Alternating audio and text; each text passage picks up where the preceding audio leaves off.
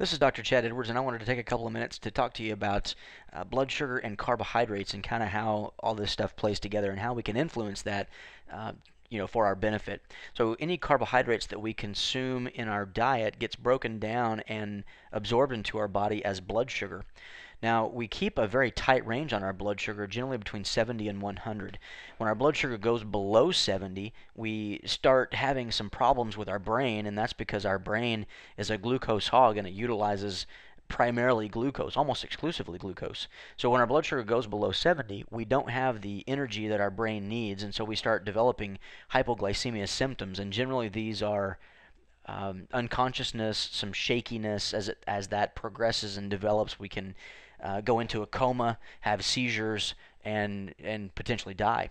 So we have to have a mechanism that gets our blood sugar up and keeps it kind of in a more normal range. And that's the job of glucagon. Glucagon's job is to get that blood sugar up.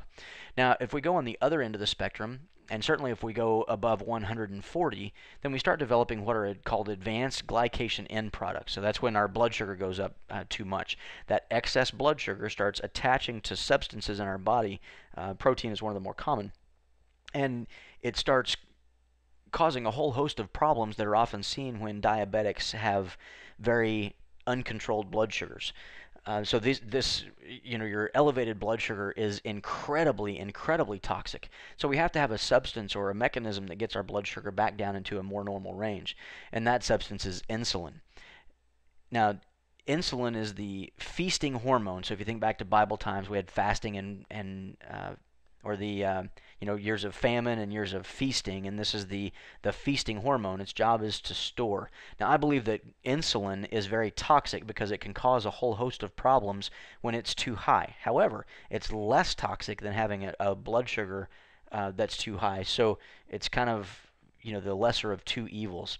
I think that the best way to deal with this is to keep the insulin levels as low as possible. We'll talk more about that in a second.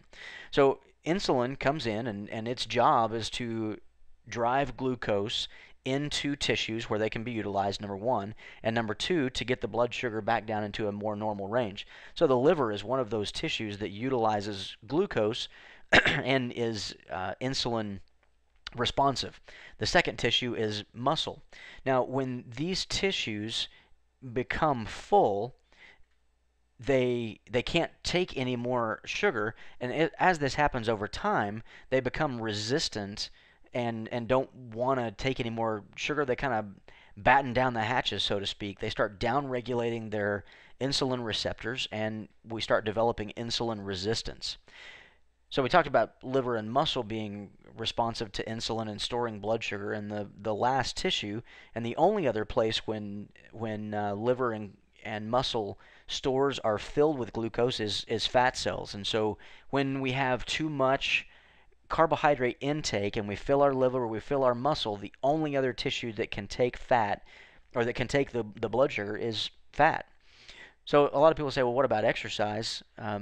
There's a couple of things with exercise, and one of them is that you have some uptake of glucose into the muscle independent of insulin. It's insulin independent glucose transport. But when we've got our muscle and liver full of sugar, all of the extra calories that we consume, or the extra carbohydrates that we consume, goes to fat.